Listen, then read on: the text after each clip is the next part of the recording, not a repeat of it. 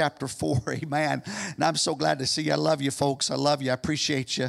It's a good church. It's good people. We got a good thing going on here. You know that? Hallelujah. 1 Peter chapter 4, verse 12. Verse 12. 1 Peter 4 and 12. And I have the scriptures up here today. I didn't have time to do the PowerPoint that I do, so I do have the scriptures. That'll be in the King James on the screen. For now, I do have this in a different version. At times but it'll be up there on the screen for you, okay? Verse 12, chapter 4, 1 Peter. Beloved, think it not strange concerning the fiery trial, which is to try you, as though some strange thing happened unto you. But rejoice inasmuch as ye are partakers. Listen to this. Partakers of Christ's sufferings, that when his glory shall be revealed, ye may be glad also with exceeding joy. Do you know there's joy in the Lord? Joy, being saved, even through trials. I know it's hard. I'm going to try to minister. This will be just part one of this message I'm working on. I've got a couple messages I'm working on. I'm working on another one. I got some things going. I've been waking up lately at 4:30 in the morning. This morning I woke up at 5:30. I've been waking up early in the morning, and I got things going on in my mind. I'm thinking, and the Lord is speaking to my heart. But today I want to minister on the subject, seasons of being tested. Seasons of being tested. And I don't know. There are times when you go through trials, normal trials, just trials, get a flat tire, right? Mimi, you get a flat tire, just crazy. And it happens on a Sunday. The washer goes out, the refrigerator goes out, whatever it might be. You got different daily trials. But then there are times when you know that you're being tested. And I feel that right now that's exactly what I'm going through. My wife and I, we just feel that we're being tested. And I believe at times you feel that the devil is just coming after you, you know. And I knew this. Don't get me wrong. I knew this that would happen. Once we got closer to the building, getting it started, getting it going, we're getting the money now. Things are looking very good. I knew the devil would attack. I knew it. And he always attacks me in my health. Please pray for me in that aspect, okay? But today I want to minister on this subject, seasons of being tested. Heavenly Father, as we come to you in the name of the Lord, we give you all the praise and glory. I'm asking for your help, your anointing, your unction as we preach this word. Father God, that you would speak from, Lord, heaven above. I pray that would open. I pray, Lord, that you would just help us today. I know that you have a word that will touch our hearts. I'm nothing without you. I need your Holy Spirit. I need your power. I need your wisdom.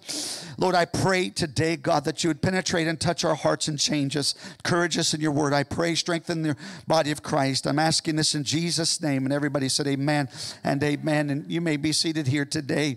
Again, this morning, I pray this word will be a blessing to you. I'm going to be ministering seasons of being tested. And rest assured that if you're trying to walk righteously before the Lord, that you're being tested. There's no doubt about that. If you're not being tested at the moment, just hold on, because it will come. I promise you that. I do believe that our faith will be tested, especially in these last days, these times that we're living in, all the things that we're facing and that we can talk about, even in political arena, our nation, the direction it's going, the evilness, the wickedness, the darkness. We also in this time will be tested. There's a separation, I believe, taking place right now between the sheep and the goats, and we're going to find out those which are serious about God and which ones are not. The Bible even talks about a day of apostasy when people's hearts will grow cold towards the end of times. I believe we're there. I believe that we are on the brink of the rapture of the church. I believe that Jesus can come at any moment, but until he comes, we've got to labor, we've got to work, we've got to preach the gospel of Christ and try to win the lost and just encourage others in the faith as well. But we've got to continue to work and to serve the Lord until he does come. But I do believe that there is a time of apostasy when our hearts are beginning to grow cold and indifferent towards God, and people are falling away from the Lord and going another direction. I believe that since COVID hit in year 2000, that we have a little bit of understanding about the testing of our faith. 2020, that is. The devil doesn't want you believing God. He doesn't want you serving God. He doesn't want you to be a part of corporate worship. He doesn't want you to be in church. He doesn't want you here. He doesn't want you worshiping the Lord, my friend. He doesn't want your life to have an impact on others. And the last thing the devil wants is for our light to shine in a darkened world. But if you've ever had an opportunity to let your light shine, it is right now, my beloved.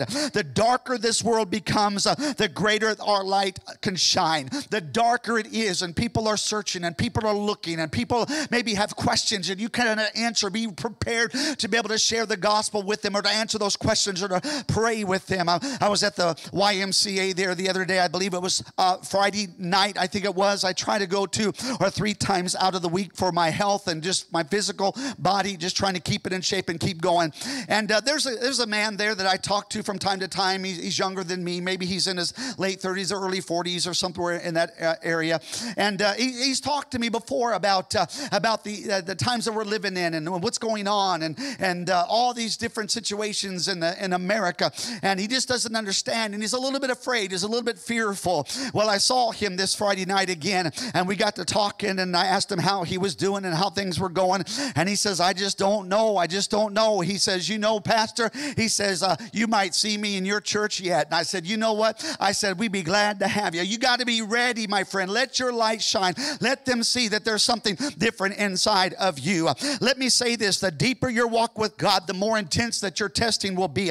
The scripture makes this very clear. Look at Daniel 11 and 32, and I'm just going to read some of the scriptures here in these verses. The people who know their God shall be strong. Anybody know their God? They shall be strong and carry out great exploits. Now, when they fall, they shall be aided with a little help, and some of those of understanding shall fall to refine them, purify them, and make them white until the time of the end, because it is still for the appointed time. And so the scripture tells us that a time is coming upon those of understanding, people like you and I. Just who are these people who will be tested? Well, the people that will be tested or refined are the righteous. They're the ones that are saved. They're the born again, those that belong to God, those that do great exploits for the Lord, those who walk with God and have the wisdom of Christ. Right now, you might be in the middle of a test. You love the Lord. You're doing your best to walk in obedience to God. You want to draw closer in your relationship with the Lord. You don't have any known sin in your life. You're trying to live right and live a life that's pleasing unto God, and you wonder why you are going through the test. You wonder why. Why the test? Lord, why is this happening to me? Why am I going through this? Why the struggle? Why the hardship? Why the physical illnesses that I am facing? Why am I going through this? Well, remember back in your school days, for me, it's been a long time since I graduated from high school, but when a test in school was given, it revealed how much you actually had learned of what you had been taught. Remember that? That's why they give you a test. They want to see if you have learned what you have been taught. And yet Paul spoke of a different kind of school. It's called the school of Christ. It's a lifelong school. It's not just through kindergarten through the 12th grade, but this is a lifelong school that will continue to be learning as God teaches us. This school started the moment you accepted Jesus Christ into your heart to be your Savior, and God put you on a new journey of faith. And in this school, we are going to learn about ourselves, and we're going to learn about Jesus, and we're going to learn about the Word of God, and we're going to learn about the will of God for our lives. And it's not always easy. It's not always a walk in the park. It's not a bowl of cherries at all times. There are tests, and there are trials, and there are fiery trials, and there is persecution, and there is the spiritual warfare that we endure as a child of God. If you belong to God, you are in His school, and you might have thought that you graduated by now, but we won't fully graduate until we're with Him in glory. Hallelujah. And the Holy Ghost is the teacher, and He is leading and guiding and speaking and showing and illuminating and revealing things to us about God. But we, my friend, will be in this school until the Lord comes, and that day will come when we'll hear the trumpet of God and the voice of an archangel, and we shall be caught up together in the air. And the Bible says that we'll be changed in a twinkling of an eye, and this corruption will put on incorruptible, and this mortal body will put on immortality, and we'll be given a glorified body. But until then, we'll be tested, and we'll always be learning as the Spirit of God teaches us. Hallelujah. Bible said that He will lead us into all truth. You know, when I was in school, I didn't like taking tests. Anybody here, when you were in high school, did you like taking tests? Did you love it when you had test day? You know, when those kids are on the school bus, I always ask them on a Thursday or a Friday, do you got a test today? And someone that's, oh, yes, we got a test in history. And they said, I can't stand history. And I said, you know what? When I was your age, I didn't like history either. But when you get older, you'll appreciate history. So go ahead and try to learn all that you can. And when those kids get off the bus, I said, all right, kids, got to get them brain cells working. Got to use them today. Got to learn something. All right, praise the Lord. But I didn't like it when it was test day. I did not like that. I didn't like studying for the test. I despised it, my friend. I couldn't stand it when I had a test, and I would be nervous on test day, and my stomach would be in knots, especially if I didn't study for it like I should have. And I'm going to ask you now, how many procrastinators do we have in the house of God today that you studied for the test at the last minute? Come on now. You studied on the way to school. You studied on the school bus on the way to school, or you studied at the last minute, and that was me.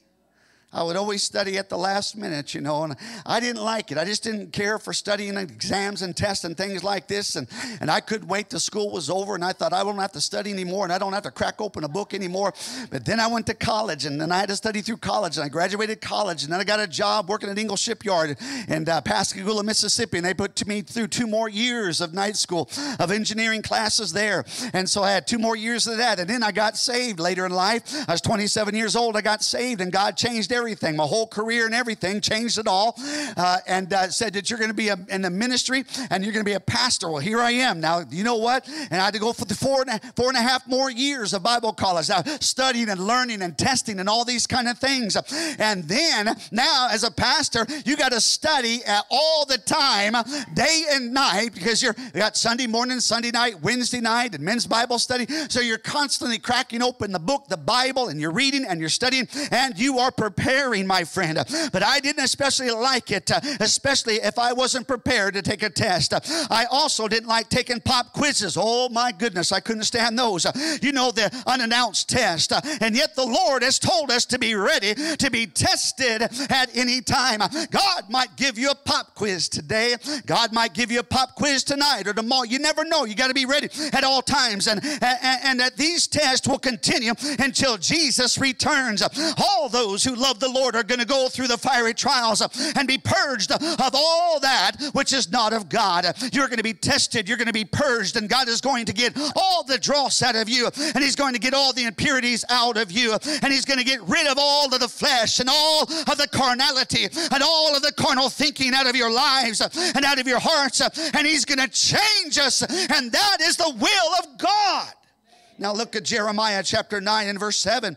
It says, behold, I will refine them and try them. Jeremiah 9 and 7. I don't know why it's not coming up. Is it up on the monitor there, folks? Okay, something not working there. Behold, I will refine them and try them. Now the word refine means to reduce to a pure state. Now that's what God's trying to do in your life. Why the troubles, Lord? Why the hardships? Why the difficulties? Because God is trying to reduce us, sanctify us to a pure state. It means to become free of impurities, free of sediments, free of foreign matters or objects. In Zechariah 13 and 9 it says, I will bring 1/3 through the fire, will refine them as silver is refined, and test them, notice this, as gold is tested.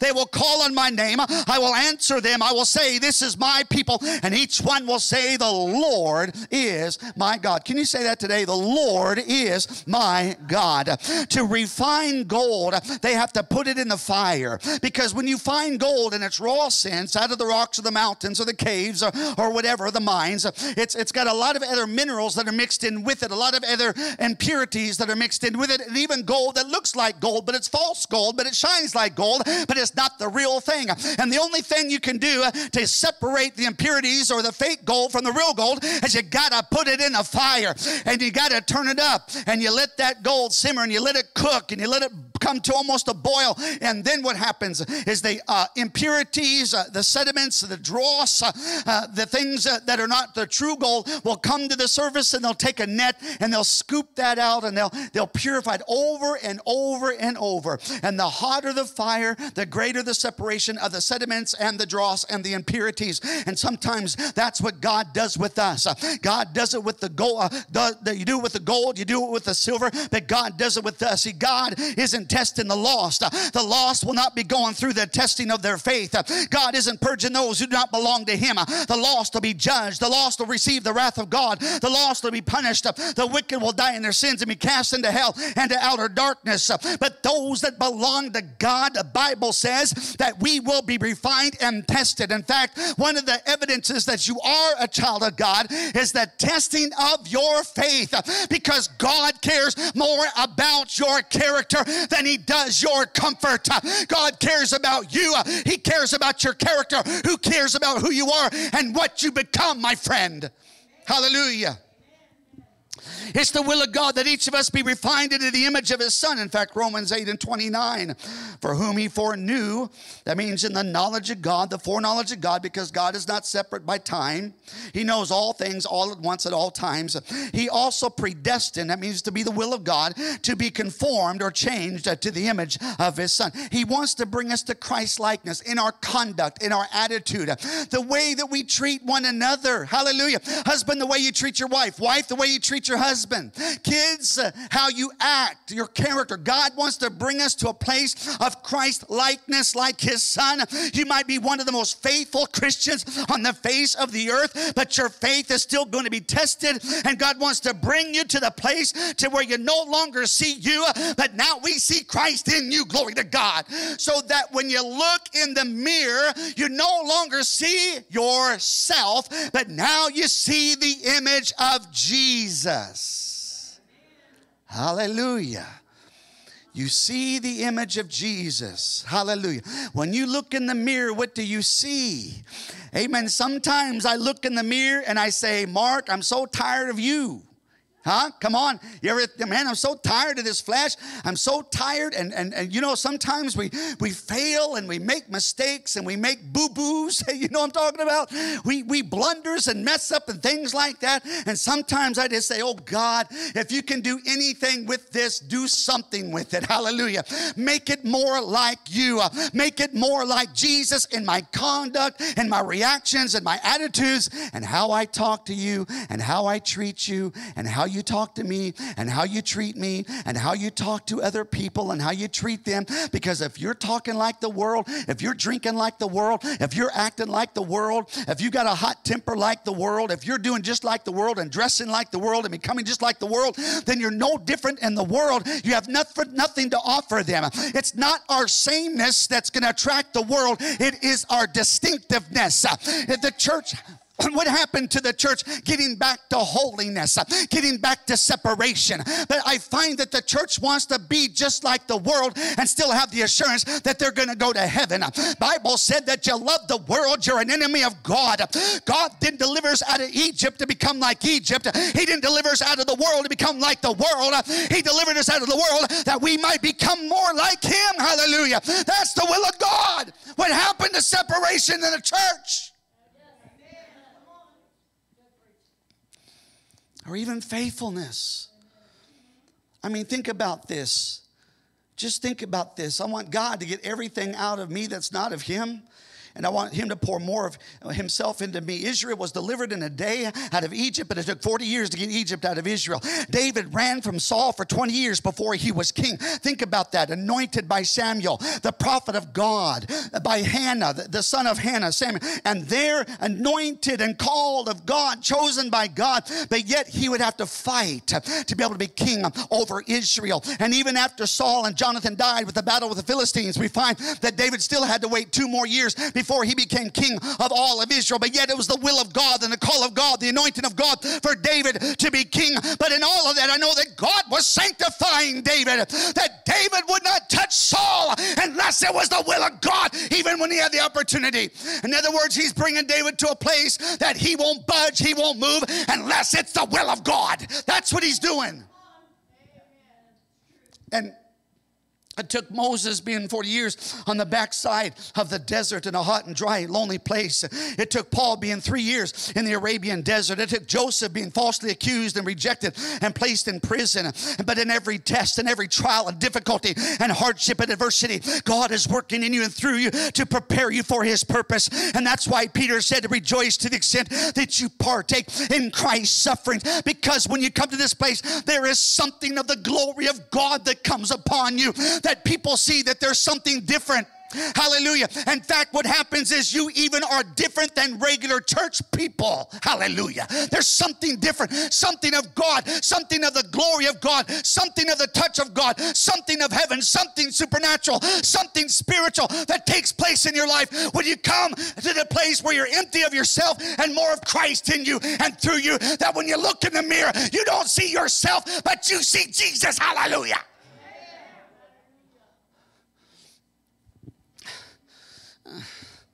James said to count it joy when you fall into various trials, James 1 and 2. Now, God, we'll get into that later, but God is even perfecting and maturing us in that. Why? Because God is producing something in you that has worth and value. Well, what is it that has worth and value that God is looking for? It's your faith. Can you say faith? Listen, church, it's your faith. I know, you know, we know whether we have faith. Amen. Praise God. We know whether we have faith, and we can know even if we have faith in our faithfulness. Your faith is much more precious than gold that perishes. God looks at faith differently than we do. Our faith is important to God. Faith is the key that unlocks all the spiritual blessings we have through Jesus Christ our Lord. The Bible says whatever is not of faith is sin. Hallelujah. Faith is the key, my friend. If you want the blessings of God, you want God to touch you, want God to answer. Faith is the key. We always come to God by faith. When Peter was being sifted by the devil, Jesus prayed for Peter that his faith not fail. And many times we're praying to get out of the trial. God, get me out of the mess. Get me out of this situation. Oh God, this is hard. And there's nothing wrong with crying out to God. There's nothing wrong with praying, but it could be that God is praying that our faith not fail while we go through the trial. Maybe God wants to bring you through it instead of around it. Maybe, well, God, get me out of this, get me out of this. God, no, I want to bring you through this, not around this. There's no other way for the sanctifying process to take place except to go through the trial. We have to go through the fire. But when the 3 Hebrew men were in the fire, they were not alone. Notice this, that Jesus showed up. That's right. In the middle of the furnace, in the middle of the fire, in the middle of the heat, in the middle of the trial, God shows up. You know what that means? It means this, that in the middle of all this, you're not alone. It means that God sees. It means that God knows your situation. That means that God will give you the strength that's needed to get you through it. Hallelujah. God is there. Praise the Lord. Listen, David often spoke of being tested and tried. He said in 1 Chronicles 29 and 17, I know also, my God, that you test the heart and have pleasure in uprightness. Prayer David in Psalm 17 and 3, you have tested my heart. You have visited me in the night. Listen to this. You have tried me and found nothing. I have purposed that my mouth shall not transgress. God, I'm not going to murmur. I'm not going to complain. My mouth will not transgress. I am going to trust the Lord. Now, saints of God, I couldn't begin to tell you all the ways the Lord tests his children, but there are a few tests that are common to all of us that I want to try to focus on this morning. I won't get through all of this, but I'm going to deal with one of them here today. Number one is this, that we're tested by afflictions and sufferings. We are tested by afflictions and sufferings. Job 5 and 7, yet man is born to trouble as the sparks fly upward. If you ever seen a campfire and you see the hundreds or thousands of sparks that fly upward, that's the troubles of man. If you can get a picture of that he endures in a lifetime. We could write a book just on this topic, and there are many scriptures in the Word of God that support this subject. But one of the most important and difficult things for Christians to deal with is the suffering of the righteous. For some reason, we think that if we're saved, that we're not going to have any more problems. If we're saved, we're not going to have any more troubles. Well, up to the time of Christ, the Jews associated prosperity and good health with godliness.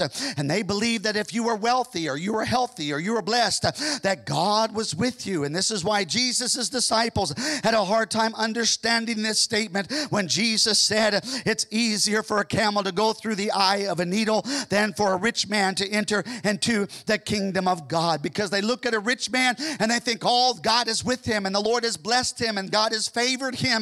The same thing with the rich young ruler. I mean, people would look at the rich young ruler and think that he's so successful and he's done so well in his life. And they thought that God was with him and God had blessed him, my friend. But no, he had all the riches, but he did not have the Lord, and he did not give them up for the Lord. Has anybody ever watched the movie Fiddler on the Roof? I think it was made in the 70s. How many know the movie Fiddler on the Roof? Oh man, that's a movie that you ought to watch. You'll understand the concept if you've seen this movie. But he begins to sing, he's a Jew, and he begins to sing, if I were a rich man, la da da da da da da da da da da da da. Remember that? Da da da da da da da da. You know, if I were a rich man. In other words, I want the blessing of God. If I were a rich man. Amen. The Jews equate riches or material wealth as God's blessings and God's favor. And there's no doubt that God provides. And there's no doubt that God blesses. But just because you don't have money, or because you don't have riches, or because you don't have fame, doesn't mean that you don't have the blessings and the favor of God upon your life. Listen, we've listened too long to the lies of the prosperity preachers today that says, if you're in the will of God, you won't have any problems. But that's a bold-faced lie. That's not true. Let me tell you, if you're in the will of God, you will have problems. You're in the will of God, you'll be tested. You'll have trials. The devil will come after you. The devil is prowling around right now, seeking someone to devour. Oh, yes. I remember years ago when I was doing the Truth and Fact devotionals, and you can get those on our website, of course, but we were on 10 different radio stations. I don't know. We were in South Carolina. We were in Michigan. We were in Ohio.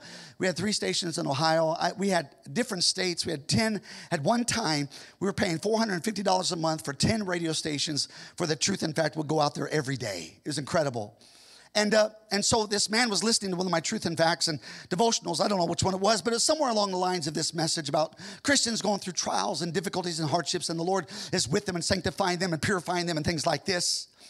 And he got mad. I think he was riding on 71 going into Michigan or something like that, and he got mad. He got so mad that he wrote an email to the radio station. And the radio station forwarded the email to me. And the man said, I had no idea what I was talking about. That's what he did. He's outraged. He said, what you're teaching is false. You have no idea what you're saying. He said, in fact, you're not even saved. That's what he told me. That's what he told me. Wait a minute. I'm not saved because I said that you're going to go through trials and hardships and difficulties. Listen, that's what the Bible says. That's what the Word of God says. But God said that He would be with you. But God has a purpose in everything that you're going through. Peter was in the will of God, even though he was being sifted by the devil. Jesus had prayed for him. Jesus was in the will of God as he was led by the Holy Ghost into the wilderness. And you might be tested right now, and it could be the will of God for your life. I don't know how I got this far without my handkerchief, but we're getting there, okay? Now, there are a lot of righteous people that love God that have very little material possessions, but they have the blessings of God. They do. I'm one of them. I don't have much. In material possessions, I don't have much. In fact, I'm probably worth more dead than I'm alive because I've got an insurance policy. Don't tell my wife, okay? But you know what I'm talking about. I just don't have much as far as the world is concerned. And the world will look at me as a nothing and a nobody. And I'll even have people that maybe even my family that will look at me as a nothing and a nobody because I don't have great big investments. In fact, the only investment I had is cut by 60% now. Thank you, Joe Biden, for cutting that in half. He's messing up my retirement, whatever. But you know what? And I got worried about that, and I struggled over that, and I kind of fretted over that. And I was doing really well, and things were going good for the future of my retirement, things like this. But you know what? I had to put that in the hands of God. I don't have control over that. I don't have control of what's going on in the world right now. I'm not connected to this place. I'm connected to another place. I'm connected to God. And I have to remember that my riches are being stored up in heaven, that when I depart from this place, I'm not taking anything with me, but my soul will go to heaven and to be in the presence of Almighty God. And I have to keep my focus on God, on the glory of the Lord and the riches that we have through Christ Jesus. The spiritual riches, not the material riches that can be stolen or a thief can take, but the riches of God that we have through Jesus. I got my car out here. It's a 2014, and you know, I tried my best to keep care of that because it's paid for, and I don't want to pay for another car. I'm tired of car notes. And so I make sure in the wintertime I go through the car wash every time it snows or rains because of this salt and things like this.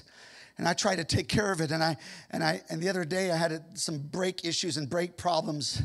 And like Brother Tim were talking about, they're all hanging up, and I had some problems with this, and my rotors were going bad or whatever. The bearings, I had to take it into the shop. It was $900. Just like that. They had it for a couple days. It was $900. And they said, because of the erosion, because of the salt. And I said, I don't understand. I try to take care of this vehicle. Well, what that just tells me is that no matter how long you try to take care of things, eventually they're going to erode away. They're not going to last forever. In fact, the Bible talks about that everything that you see is fading away. Everything and somewhat is deteriorating. That's why they always want somebody to live in an empty house, because an empty house will deteriorate. You do nothing to the house, it'll deteriorate over time. All this is deteriorating. The earth is busted up like a broken egg right now. But one day our redemption draws nigh. Hallelujah. And we'll be in the presence of God. We're not taking anything with us. Our money, our retirement, our cars, our houses, our jewelry, our boats, our guns, our motorcycles, or whatever you might have, or hobby that you have. You're not taking it with you, but the only thing that'll go will be your soul. And the Bible said to be absent of the body is to be present with the Lord. And in other words, I've got to keep my focus on heaven. I've got to keep my focus on the Lord. I'm not trying to gain the best and the riches of the world. I want the riches of Jesus. My heart yearns for the riches of Christ. My heart yearns for God. Hallelujah. Do you know what I'm talking about? I have a heart that yearns for the Lord, that hungers for more of Jesus. No, don't get me wrong. I know we have to have money to buy things. I realize that. I'm just saying that that's not my life. I'm not living for that. And so if you want to judge me based on being a child of God, not on whether I have a lot in this earth or not, whether I have an expensive house or not, or an expensive car or not. That doesn't matter. What matters is that I'm saved, sanctified, set apart, living for the Lord Jesus Christ. Hallelujah. How praise God that we know that we're saved, and I know that I am. Amen. Praise the Lord. There are a lot of righteous people that do love the Lord that have very little possessions, but they have the blessings of God. Look at the widow that gave 2 mites. 2 mites isn't much. I've got 2 pennies right here. It's even less than that in the New Testament, in the Bible. 2 mites. Some can't even give that to God, but she gave all that she had. If you'll read there and understand and look at that, she gave out of her poverty, Jesus said. But notice that Jesus saw it. Jesus took notice. The rich gave out of their abundance. What does that mean? It really wasn't much of a sacrifice to them, but this woman gave all that she had. Oh, my beloved, are we going to say that God wasn't with her? No, my friend. Jesus took notice, and this poor widow woman, she loved God, for she gave out of her poverty. She gave until it hurt.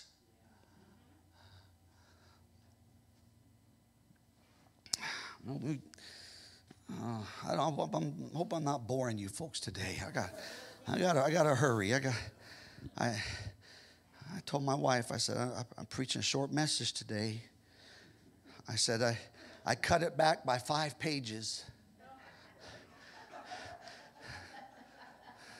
She looked at me and shook her head. She said, yeah, right. Brother Tom, encourage me. Help me, brother. Amen. Sister Faith, love you, Sister Faith. You are precious. My goodness, you are precious. Everybody's precious. Every one of you are precious. You just are. I love you. I love you. I love you, Brother Tim. Thank you.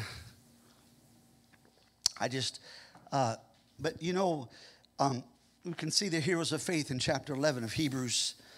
And they all walked with God. Listen, they all had faith, but they suffered stonings and tortures and mockings and torments and violent deaths. And some suffered trials of cruel mockings and scourgings and whippings. And Paul walked closely with God. Paul, called of God, anointed of God, a chosen vessel of the Lord, that saw Jesus on the road to Damascus. And yet he was shipwrecked and stoned and flogged and whipped and left for dead. He was robbed and falsely accused, put in prison, persecuted and suffered for the loss of all things. Why? These were all testings and purgings and the proving of his faith. Listen, Peter said this.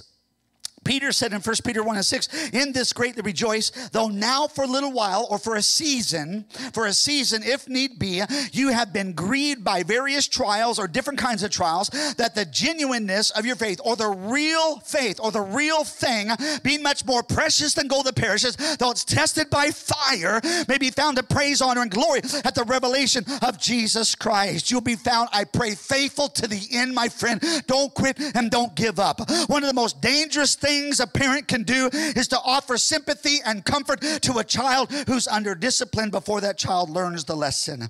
You may or may not agree with me in parenting and all this kind of thing, but to coddle a child before they've learned their lesson can undo everything that they're trying to teach them. This can destroy the child. Listen, my beloved friends, in love I say, if the rod is spared and the lesson is never learned, then rebellion will eventually set in. Not only rebellion against their parents, but ultimately rebellion against God. God chastens those who belong to him, and he chastens those he loves. Listen, God won't move until we've learned what he is trying to teach us. In other words, what I'm saying is he will not lift the rod until you yield. God isn't going to yield to you. You yield to God. God doesn't surrender to you. You surrender to God. I've seen too many episodes where the child was grounded, but they sweet talk their mama or their dad. Usually it's the mama, out of the punishment. And when that happens, instead of the child yielding to the parent yields to the child. And I see this happen all the time today. The children run the home, not the parents. You know exactly what I'm talking about. This is more harmful and destructive than you realize, and it actually is destroying their soul. You see, the whole time that you're being tested and disciplined by God, you are under God's protection. The Bible tells us that those who are tested by many trials and temptations are kept by the power of God through faith. You can call out to God thinking that you're in danger, but he knows that you're not. He's only waiting for you to learn the lesson, and usually the lesson is he wants us to trust him. He wants us to believe him by faith and obedience unto God. Remember when Peter walked on water? Do y'all remember that? When he said, Lord, if that's you, bid me to come. And Jesus said, come. So Peter was the only disciple, and he got on the boat, and he's walking on water to get to Jesus. The eye of Peter's faith was on Jesus, not on the storm. And as soon as Peter began to look at the wind and the waves, what happened? He began to sink. But even in the trial, I want you to get this, even in the trial of his faith, Jesus was right there the whole time. It may have seemed that Peter was in danger, but listen, the presence of God was there, even in the storm, with the waves, with the wind, with the turmoil, with all the conditions and all that was going on. The presence of God was right there with Peter, and as soon as Peter cried out to Jesus, Jesus saved him, and the Lord caught Peter by the hand and led him back into the boat. But I want you to get this, Peter was safe before he got back into the boat. He was safe in the middle of the storm. He was safe in the boisterous waters. Jesus was right there with him, and regardless of what you're going through, as long as Jesus is there with you, you're safe, whether it be through the storm or the trial or the difficulty. As long as Jesus is there, you're gonna be okay. All I want is the Lord. If I have God with me, I'm all right. That's why Paul and Silas were able to endure what they went through when they went into jail and their backs were beaten and bleeding. That's why that others were able to go through such difficulties, because they knew that God was with them. Hallelujah. Praise God. Praise the Lord. God, the Christians would be persecuted in the past and put in prison and stockades. And they said, only if you'll recant, we'll let you go. And they would say, how can I recant? For wherever I am, Jesus is there with me. They looked at this differently than we do today. We look at this as God is against us, or God doesn't love me. But back then they said, whatever torment, whatever trial, whatever difficulty, whatever persecution, I'm not going to recant. I'm not going to refute that Jesus Christ is my Lord and my Savior, because of whether I'm in the dungeon, whether I'm in the jail, whether I'm stockades, whatever kind of persecution, whatever prison you put me in, God is there with me now. Hallelujah. The presence of God would carry them and hold them together. God allows suffering and trials in our lives. He's after one thing. It's the same thing he was after when he asked Abraham to sacrifice his beloved son, Isaac. And God allowed Abraham to lead Isaac up the mountain to raise the knife above him. And it was only then that the Lord said, do not lay your hand on him. In Genesis 22:12, what was it that the Lord was after? Simply this, Abraham, do I mean more to you than your deepest earthly affections? Abraham, do you love me more than anything else on this earth? Now catch, listen, don't let me lose you here. Don't let me lose you here. Do you love God more than anything else on this earth? Abraham, listen, was willing to lay down all that was near and dear to him, his only son, the very object of God's promise to him. He had waited for 25 years for the son of promise. He waited and waited until a miracle took place. But now he's at the place in his life that he's willing to lay down even the object of God's promise to him. I'm willing to give it up. I'm willing to lay it down. I don't know how it's all going to work. I don't understand. But I do know this, that God gave me a promise. And if God has to raise my son from the dead, I believe he'll do it.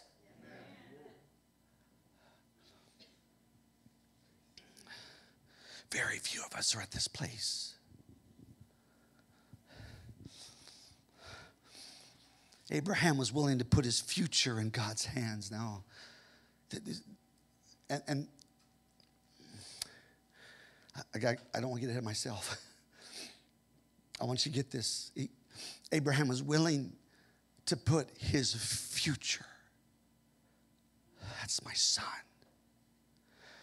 That's the son of promise, God, the covenant that you said that my descendants will be as numerous as the stars and as the sand of the sea. And now you're telling me to give it up.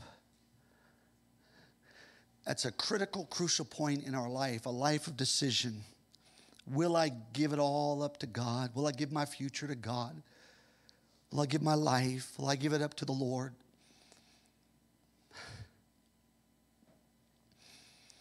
Abraham did. Abraham, he gave it all to the Lord, everything. He held nothing back. And I want you to see what happens here. I want you to get this.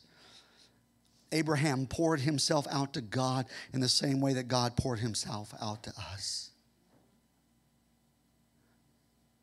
It's a picture in the Old Testament, and that was by giving his only son to be the perfect sacrifice for our sins and forgiveness, the Lord Jesus Christ. When God gave us his son, he gave us his all. He gave us his best. He poured all of heaven out for you and I, everything. Let me ask you the question, why is it that we hold back? Why is it that we hold back? We hold back in our faith. We hold back in our commitment. We hold back in our faithfulness. We hold back when it comes to sacrifice. We hold back when it comes to giving and supporting. Oh, we'll spend it on what we want. Some of us are in such a financial condition in our lives, it's a mess that you can't even tithe. But if you'd start tithing and give it to God, you'll see what happens. The Lord will help you. I'm not saying it'll be gone like that, but he'll help you. I'm telling you, my friend. I've seen people that will be in a huge financial mess, and they go out and they buy more and they buy more and they buy more, and they're already in a mess. We hold back when it comes to giving and supporting. We hold our hearts back from complete surrender. But let's be honest, we all do, don't we? Let's be honest. This is the struggle, isn't it? Do you think this has something to do with when Jesus said that we have to pick up our cross daily? Crucify ourselves, pick up your cross daily, and follow him. It means that every day I'm living for God. Every day. It's not just, it's every day. I've made this conscious decision. I'm going to live for God. I'm going to live for the Lord. I'm going to live for Jesus. I'm going to pick up my cross. I'm going to carry it. I'm going to follow God. Abraham held nothing back. I want you to see the results of Abraham's obedience. Genesis 22, 15 through 18. Then the angel of the Lord called Abraham a second time out of heaven and said, by myself I have sworn, says the Lord, because you have done this thing, because you've obeyed, because of this act that you've done, and not withheld your son, your only son. He said, blessing will I bless you, and multiply, and I'll multiply your descendants as the stars of the heaven and the sands of which is on the seashore. And your descendants shall possess the gates of their enemies. In other words, he's saying is that Abraham, I'm going to give you the victory. In your seed all the nations of the earth shall be blessed. That's you and I, because you obeyed my voice, because the obedience of Abraham. By Abraham giving up what he had to God, he had more, not less. God blessed him. God helped him. God prospered him, strengthened him. God led him. God was a friend to Abraham. And this is what God is looking for in you and I, my friend. The testing of your faith is to remove all self out so that God can move in. The testing of our faith is so that he can rule and reign in our lives. The testing of our faith is so that there might be more of him and less of us. The testing of our faith is to reveal what's inside of me that needs to come out, and which is in him can come in. The testing of our faith is to purge out the impurities of my life that are holding me back from experiencing more of God in my life. See, some of us, you feel like God is distant. You feel like your walk with God is shallow. He seems so far away. It seems that you don't have answered prayer. It seems that you're not receiving the blessings of God lately. And that's because we are the ones that are holding back. In other words, we are hurting ourselves. Holding back is only hurting us, my friend. No, my friend. The testing of our faith is imperative. The more we pour out to ourselves to God, the richer we become spiritually.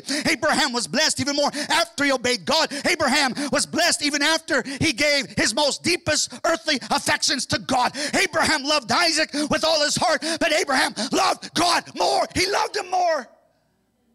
More. And when you get to this place in your life, you're getting somewhere with God.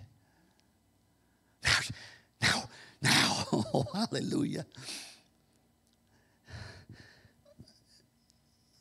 Joseph had falsely accused by his family, but abandoned by his brothers, put in prison. But all that time, God was preparing him to be second in command of Egypt.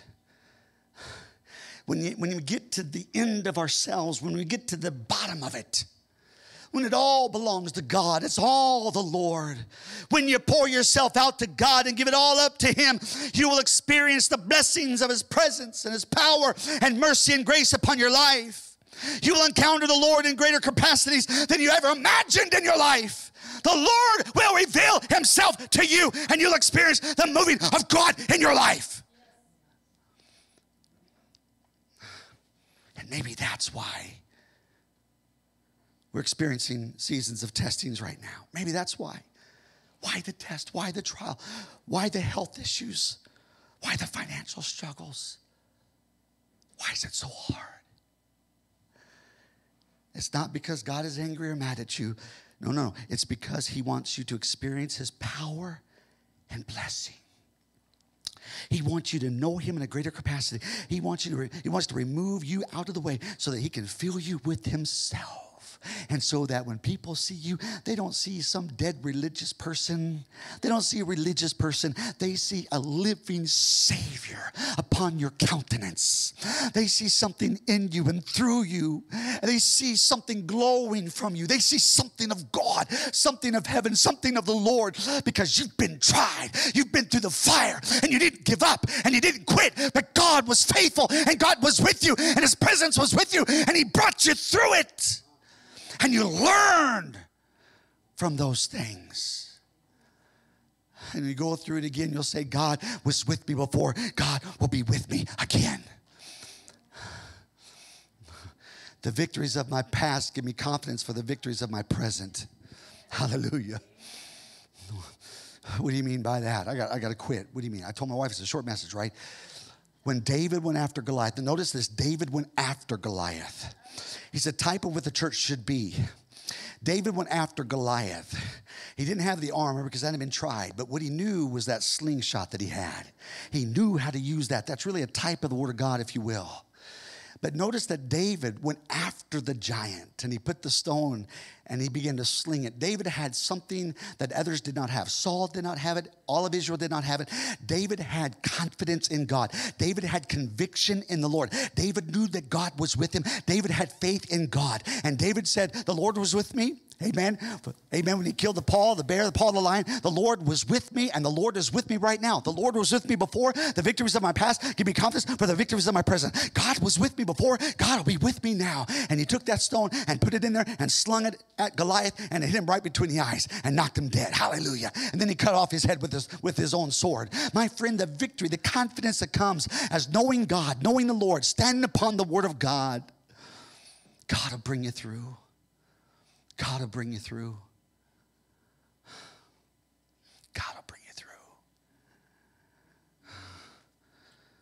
God is preparing the church. And the only way to prepare the church is to go through the fire.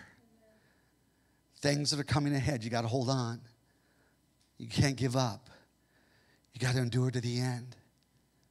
Some are suffering. Some wonder why. God is with you, and God is working in you, and God is helping you. And sometimes, even at your weakest moments of life, is when His glory is revealed the most. Isn't that the truth? Isn't that the truth? When I come to the end of myself, His glory is revealed the most. And that's what God wants to see. He wants to see little Jesuses everywhere. Isn't that right? We're not God, but He wants to see the reflection of His Son everywhere in the world. Amen. You know, Paul said that when I'm weak, then I'm strong. For my weakness, His strength is made perfect. Wednesday night, this past Wednesday, I did not feel well at all. I was not feeling good at all. I was sick. And I just didn't say anything. I said, Lord, help me to get through this. And Wednesday night, I started teaching. And when you're sick, you know that it's hard to gather your thoughts. But I tried to just put all that aside, how I feel, and focus on the Lord to give me the strength to get through this. Little to my knowledge did I know that many people had texted me and messaged me or even commented on the Wednesday night service of how powerful that message was. And I thought, Lord, how can that be? I come at times so prepared, so ready, so prayed up, feeling so good, and I'll preach and it'll flop. Nobody says a word. Had very few viewership, no comments. I thought, Lord, that was a great message. I don't understand. And then I come up at times and I'm thinking, this is going to be a flop. It's horrible. I'm not ready. I'm not prepared, or I'm not feeling well. Or God, you seem so distant from me. God, please help me. And then the Lord says, now that you've come to the end of yourself, I can step in and do something. Man, that's what God wants to do with you. I'm 57 years old. I'll be 58 soon. Hint, hint. But the young people that are here, I don't know how to do this. I don't want to discourage you. I don't want to force you. I don't want to make you. I don't want to push you. But I want to lead you. I want to lead you to having a greater encounter with Christ than you ever had. I want you to experience His power, His presence, His word that speaks to your heart. I don't want you to resist the Lord, but I want you to encounter the greatness of God. You're the younger church coming up until Jesus comes or tarries. Well, you're the next generation coming up. I want you to experience His glory. When I first got saved, the glory of God, the Lord, His presence, His nearness, His power would come upon me so many times. I don't want you just to go through the motions. I don't want you to have this distant surface relationship. I want you to know Him, live for Him. Through trials, through hardships, through highs, through lows, you hold on to God. You hold on. Let's stand to our feet. That was your short message today. Hallelujah. Hallelujah. There will be seasons of testings. There's more to this message I want to deal with. It's very powerful. Very powerful. But, church, number one, you might be here today and say, Pastor, I feel like you're talking right to me. I feel like there just have been seasons I'm going through of testings, of hardships. I don't know why. Maybe it's financial. Maybe it's your health. I don't know, relational. You're just going through the fire. You need the Lord's help. Maybe this message has spoken to your heart, but I want to pray for you this morning. If you're here today and say, Pastor, I feel like the word is for me today, just raise your hand. Raise your hand. Thank you, thank you, thank you. All over. I see hands everywhere. I'm going through some things. I don't understand.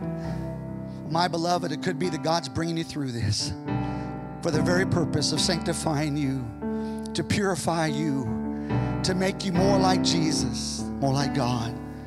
But I want you to hold on to the Lord. I want you to have your faith in God. Don't give up. Don't give up. Some of you today, I love you. I appreciate every person in this place, but I feel, and you know what I'm talking about, you're just not giving your all. You're just not surrendered everything to God. You've kind of backed off, if you would. You know what I'm talking about. You know exactly what I mean. Maybe you've allowed the cares of this life to get in the way. Maybe you've allowed your heart to grow somewhat cold or indifferent towards the Lord. Maybe it's unbelief that's trying to creep into your heart. You know exactly what I mean. That you're just not giving it all to God, and you know it. I love you. I'm not trying to push you or force you. I'm trying to draw you closer to God. But you know what I mean when I say that you just are kind of holding back. You know who you are. If you'll be so bold and so honest just to raise your hand and say, that's me, Pastor. Pray for me. Pray for me. Just raise your hand. Thank you. Thank you. Anybody else? Come on. Come on. This is serious. Thank you. Anybody else? Just kind of holding back. Oh God. Hallelujah. I want to open this altar up to you. And I want to give you the opportunity to come to Jesus by faith. And I want you to know that He's with you. I want you to know that He's helping you. I want you to surrender and give it all to God right now. You raised your hand or you didn't raise your hand, I want to call you. Come on to this altar. Come pray with me. Come pray with me. Step out of your pew. Come pray with me. Hallelujah. Come pray. Glory to God. Hallelujah. Come on. Come on. Come pray with me. Come on. I want more. I want more. Maybe you're going through the fire. I'm going to trust God. I know He loves me. I know He cares about me. I know. I know. Hallelujah. Lord, have mercy. God, help me. God, help me today. Come on. Come on. Give me faith. Come on. To trust what you say. Come on. Come pray with me. That you're good and your love is great. I'm broken inside. Hallelujah. I just want you to come pray. Can I have some elders in the church just come pray for these young people here today? Come pray. Would you come up here right now? Some of the young, come on. Come pray for them. Come pray for these young people right here. Pray for them. Believe the Lord. Hallelujah. In the name of Jesus, just come pray. Come on.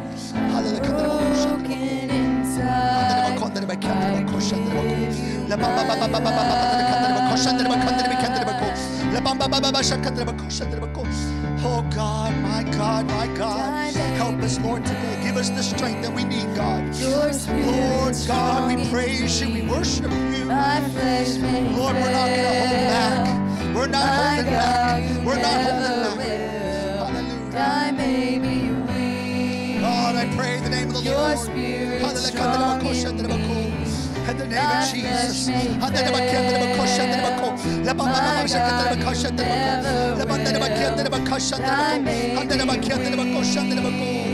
God, my God. My flesh may fail. My God, you never will. Hallelujah, hallelujah, hallelujah, hallelujah, hallelujah. Your spirit strong in me. My flesh may fail. My God, you never will. Hallelujah, hallelujah, glory to God. Your spirit strong in me. flesh may fail, my God, you never will. And I may be weak, but your spirit's strong in me. My flesh may fail, my God, you never will. Give me faith to trust what you say, that you're good and your love is great. I'm broken inside, I give you my life.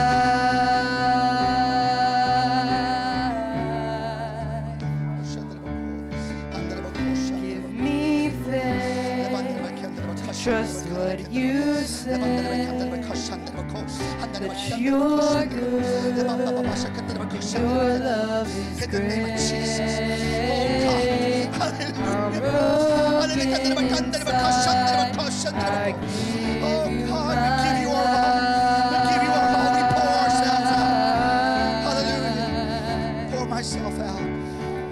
I give you my I pour myself out. I pour myself your out. spirit I pour myself out. Pour yourself. Pour yourself out to God. Pour it out to Jesus. My God, you Let go. Pour it out to God. Pour yourself out to God. God, I pour it all out. My life, my future, my all. I pour it all out to you. My flesh may fail. I hold nothing back. My God, you never I pour it out to God. I pour it out to God. I pour it out to God. Your spirit strong in me. My flesh may fail. Pour it out to God. I pour myself out. My God, you I pour never myself will. out. I pour myself out. I may be I pour myself weak. out. I pour myself Your out. spirit I pour strong myself in out. me. God, I pray. My flesh Lord, I may give you my all. I fail. give you my all. My God, you never will. Give me faith to trust what you say, I pour myself out. I that pour you're myself out good on the altar. and your I love pour is myself great. out. I pour myself out. I I'm pour myself out. broken Pour myself inside. out. I I pour myself out. I pour myself out to you as a drink offering. I pour myself out. God, I give you my all. Hallelujah. I know you're with me. I know you're bringing me through. I know you're healing me. I have your presence in the storm, in the hardships, in the unknown. I know I have the Lord. I have God. And I want to encounter Christ. I want to encounter your glory. I want to encounter God. Hallelujah. That's where I'm at, church. I want to encounter the Lord. And I believe that when we encounter the Lord, if we'll come to the end of ourselves and like Abraham, we'll pour it all out. Abraham encountered God and his presence and his promise. I want to encounter him. I want to encounter the Lord. Hallelujah. Jesus, I want to encounter you. Jesus, I don't want this to be just a mundane, lackadaisical church or congregation, Lord. I want to experience your glory. I want to encounter you, Lord God, in this place. I want to encounter you in my life. I want more. I want more. I desire more. I want the Lord. There's a yearning in my heart for him. I don't know how to express it to my friends here today, but there's a yearning in my heart. I just want God. I want him. I want the Lord. Amen. Hallelujah. And I want you to have the same desire. I want this church to have the same desire. Some of us are just going through some tough times. Sometimes it overwhelms me. Of all the prayers and all the needs. And I say, God, I have no strength. I don't have it within myself. God, you have all power. Sometimes we try to think that we're God, or we think that we have the power, or we think that we're the answer, but we're not. I have to take every need to the one that is the answer, and that's Jesus. I have to take it to him. and ask Him to touch and to heal and to move and to strengthen and to bless. Asking God to help every person through this fire, through this trial, through this sickness, through this financial crisis. God, you are the one. You are the answer. Hallelujah. Praise the Lord. I'm just putting myself out here today, folks. I just want God. I just want Him. Praise God. Does anybody else feel that way? Do you feel that way? Anybody know what I'm talking about? Well, would you meet me up here then and pray with me then? Can we do that? Would you pray with me together? Can we just come up here together and pray? Lord, hallelujah.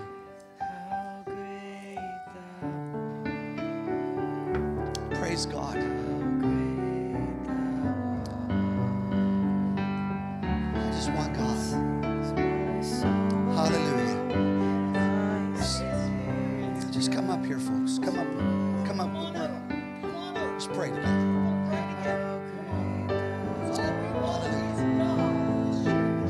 I just want God. I just want His glory.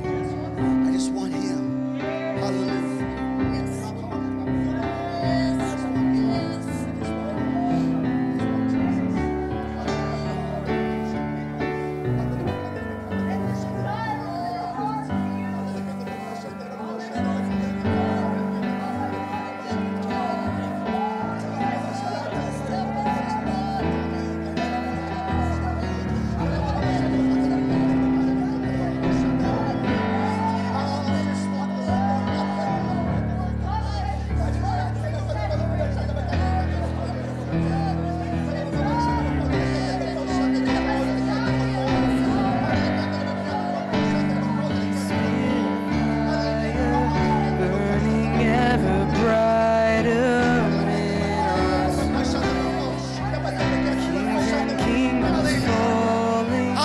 Jesus. I just want the Lord. Hallelujah. Hallelujah. Hallelujah. Oh, we just want the Lord. We just want the Lord. Hallelujah. Lord. Holy Spirit fire burning ever brighter in our souls. Kings and kingdoms falling, your people calling.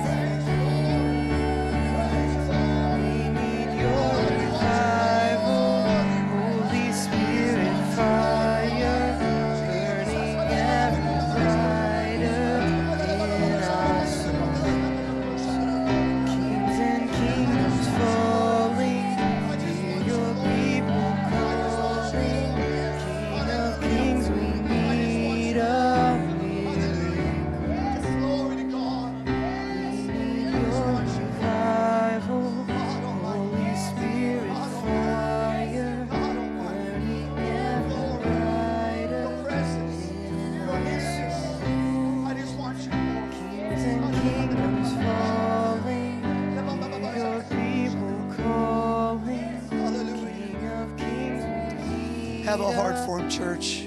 Have a heart for Him. Have a heart for God right now. Just tell God, God, here I am. I pour myself out to You. I empty myself out. Hallelujah. Some of us need a breakthrough. We need an Abraham encounter. We need this, church. We need this encounter with Christ. I want you to know. I want you to encounter. I want you to experience. Hallelujah. The Lord in this place. Praise God. When Jesus is more important to you than anything in this life, when God is your everything, He is your life, He is your breath, He is everything, He is your life support. Christ is all in all. Hallelujah. I pour out. I give you my Isaac. You understand, church? I give you my Isaac. I give you my all. I'm yours, Lord. Hallelujah. I give you my future. I give you my plans. I give you everything. Hallelujah. I want to encounter the Lord. Your presence, God. Your presence, God. Hallelujah. Hallelujah. The King is among us. I want my sons and my daughter-in-laws and my daughter. I want them to know Christ in such a mighty way. I want our young people, I want to see them have this encounter, life-changing, miraculous, face-to-face, life-changing, powerful encounter with Jesus Christ. Tyra, Trevor, Jeffrey, Abby. I want to see them have this encounter. I want to see this church be filled with God, His glory, His presence. Hallelujah. Jesus. Hallelujah. Hallelujah. Hallelujah.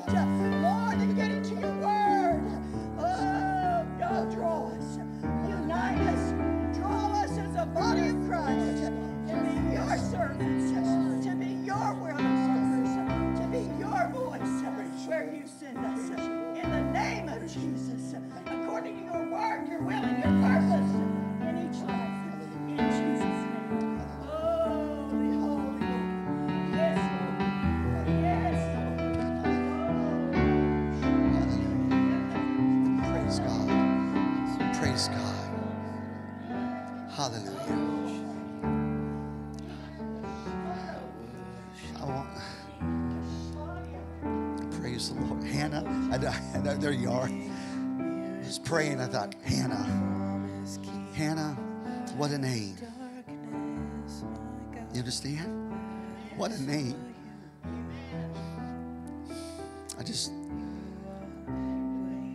I can see God just pouring in you and through you. And to be a Hannah today. You've got to hold on to God. That will even birth something of God that He does through you. Hallelujah.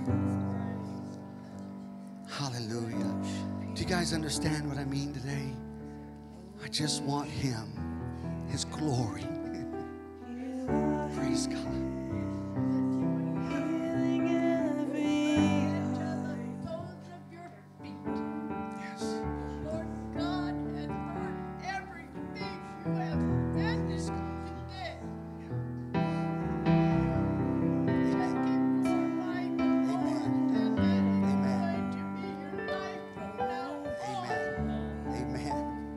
Love you all. I love you more than you know.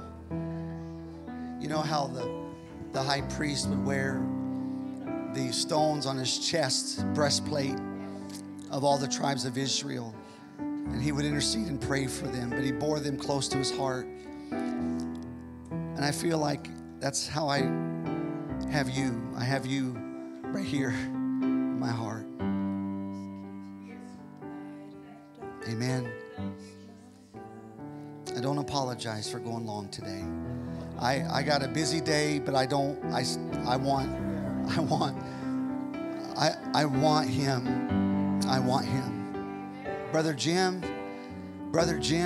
you got to hold on. Brother Jim, I am so praying for you. I'm so believing for you. I love you, brother. You are precious to me. You and Sister Marcia, crazy. Love you. Brother Joe, Sister Helen, you've been through so much. This message, you know, but hasn't God brought you through? And hasn't God revealed Himself to you in so many ways? Sister Laura Lee.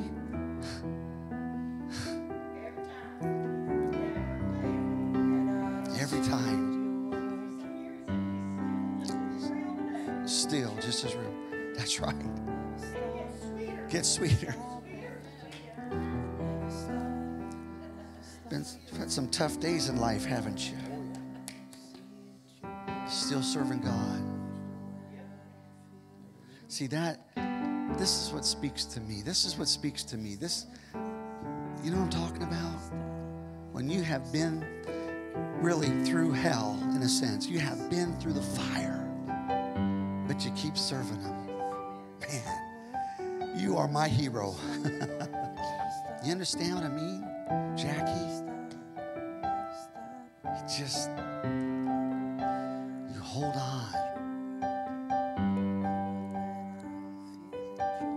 I know you hurt. I know you feel abandoned. I know you feel lonely. Sister, we love you. My heart cries for you. Jesus loves you. You're not alone. I promise you. I know you may feel like it. But you do have a spiritual family that cares. And I know people have abandoned you and forsaken you. But Jesus never will. He never will. Right, Miss April? He never will. Right, Miss Sue? Right? Isn't that right? You've been through it lately. Man, you have been through it. But God's faithful. Man, He's faithful. We love you. You see, Jesus knows. He's the comforter. Amen. Sister Faith, you've been through some tough times lately. But you,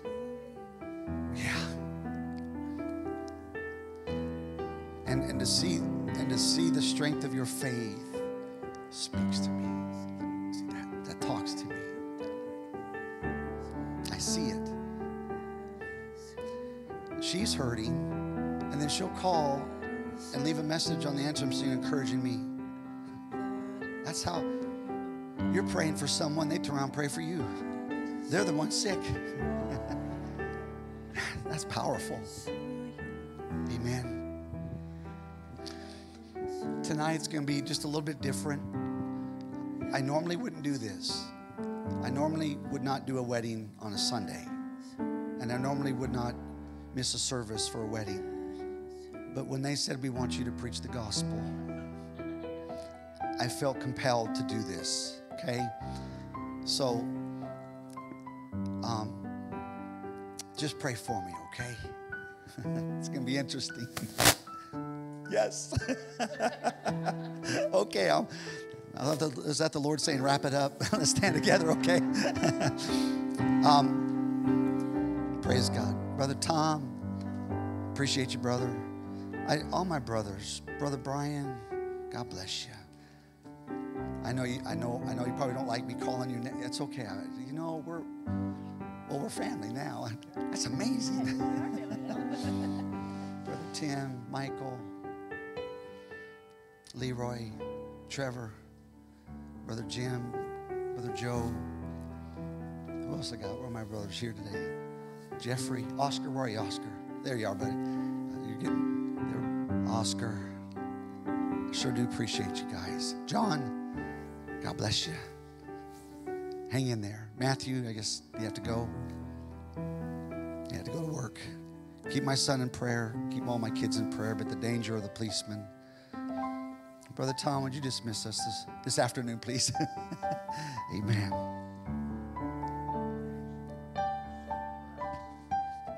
Yes.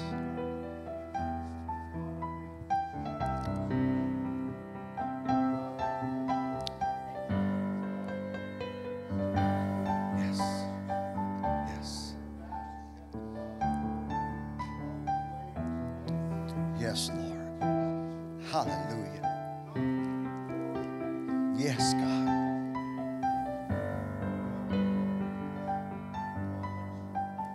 Yes, Lord. Yes.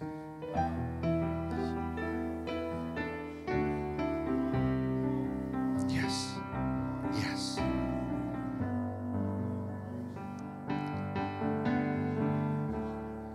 Amen. Amen. God bless all of you. Thank you, Brother Tom. Have a wonderful day today. Please evangelize. Please invite people to church to hear the gospel. God bless you.